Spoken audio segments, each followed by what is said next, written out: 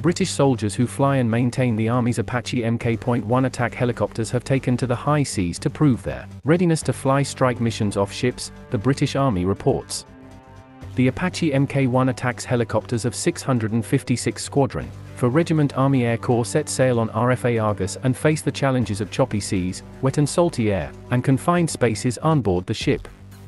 656 SQN, based at Wattisham Flying Station in Suffolk, specializes in operating the Apache in maritime and extreme cold weather conditions, and is kept at very high readiness to deploy in support of the Royal Navy and Royal Marines. The purpose of the 5-week-long exercise Chinder Drift was to expose pilots, ground crew and engineers to the different demands of working on a ship afloat in the Atlantic Ocean.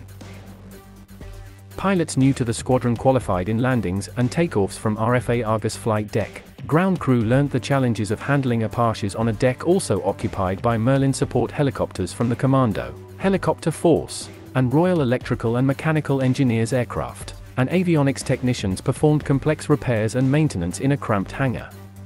Apache pilot Captain H said, "Having the opportunity to operate Apache in the maritime environment is a unique challenge, not only in terms of aircrew skill but also the complexity of maintaining, moving, and readying the aircraft on a ship.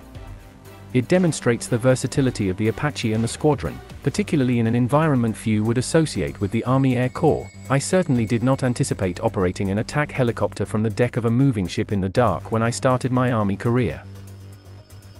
REAM Aircraft Engineering Officer Captain Ed Mercer said operating on ship added a significant burden to routine work to maintain the aircraft, with the Apache being especially sensitive to corrosion and operating in a salt-laden atmosphere. The brunt of the technician's time was taken washing and inspecting each aircraft, he said.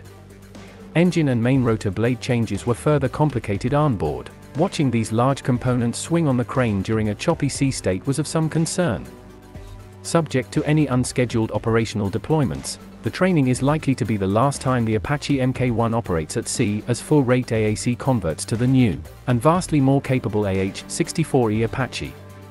Captain the squadron's Arctic and Maritime Operations Officer, described the training as essential to maintaining a credible maritime presence until the Apache Mk.1 is withdrawn from service in 2024.